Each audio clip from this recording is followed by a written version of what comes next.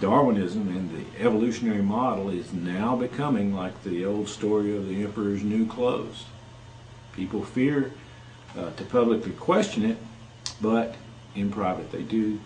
And many of them have gone ahead and stepped out and put their names on lists of people who publicly declare that the Darwinian model does not account for what we see in nature today.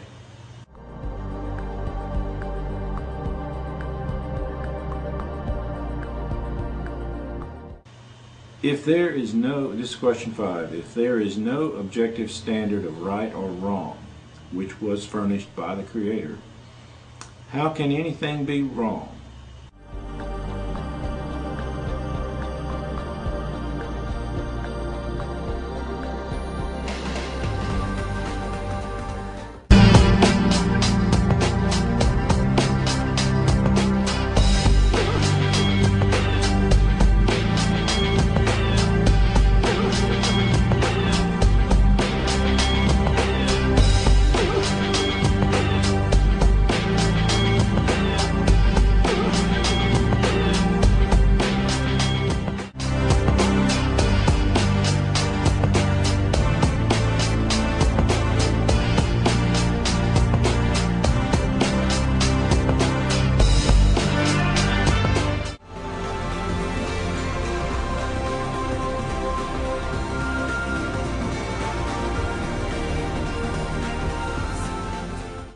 However, those of us who are sane believe in civilization, where you are part of a society.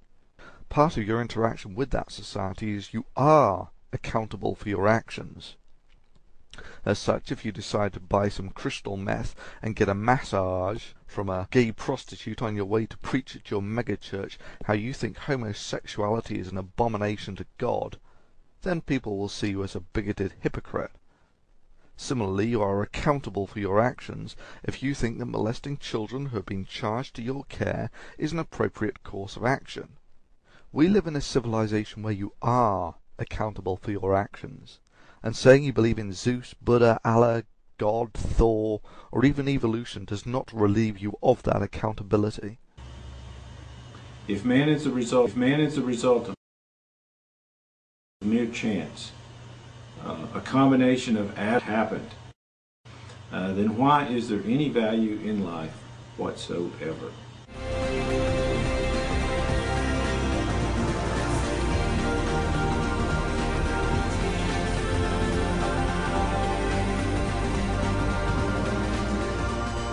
Look at yourself in the mirror. For billions of years, those particles which are currently looking back at you have circulated in the universe.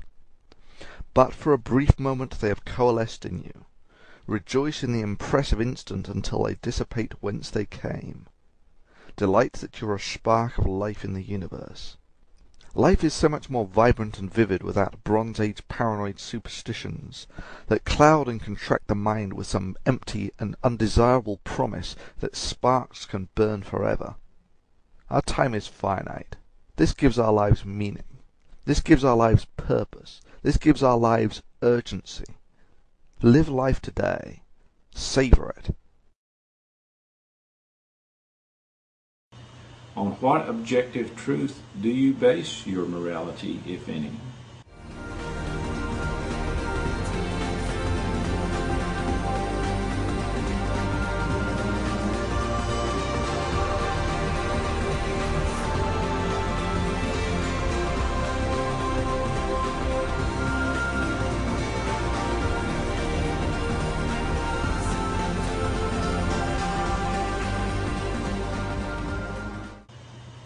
What can you point to that says why murdering babies is any less desirable a way to increase food supply than harvesting fruit from trees?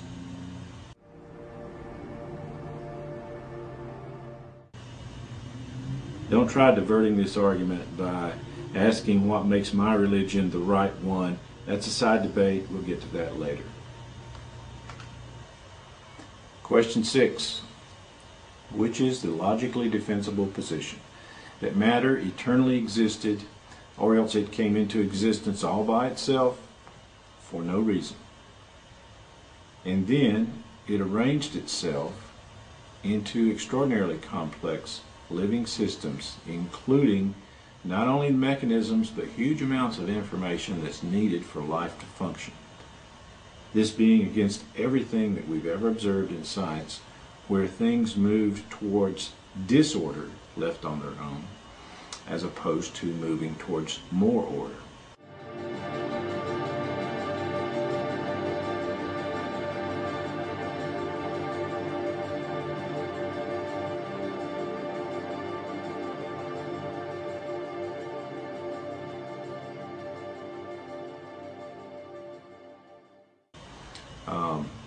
Or the other position that an eternal self-existing being, definition of God, infinite intelligence, infinite power, created life and the information systems necessary for life to exist all at once. This is only a problem if you have a preconceived belief that God does not exist. 7. Natural selection requires that something be alive and reproducing for it to for natural selection to operate. It cannot be alive and reproducing without a huge amount of DNA operating the life functions inside the cell. So what came first? The code in the DNA or the organism that depends on it for life?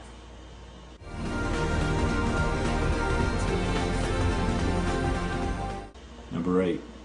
If scientists almost totally accept that a signal from outer space containing information that could be interpreted as a string of prime numbers would be proof of extraterrestrial intelligence, why would they not accept that the information coding in the nucleus of the simplest cells, DNA, which is equivalent to the information in a full set of Encyclopedia Britannica, was the result of intelligence? Number 9. What if God is real, as described in the Bible, and you have to stand before Him and give an account for your life? Do you have a list of reasons already for why you never...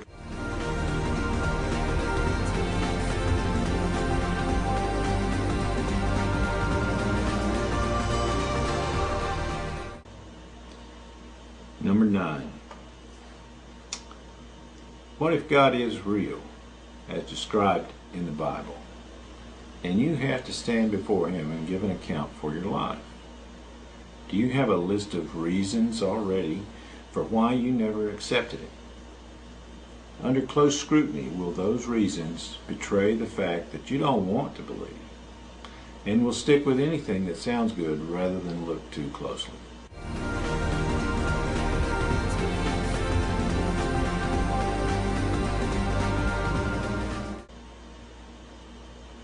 Number 10. If I answered all your objections to your satisfaction, would you submit your life to Jesus or recognize God as your Creator? If you say no, you must acknowledge that your objections are just a smokescreen. The real problem is that you don't want to submit or be accountable to rules given by Creator God.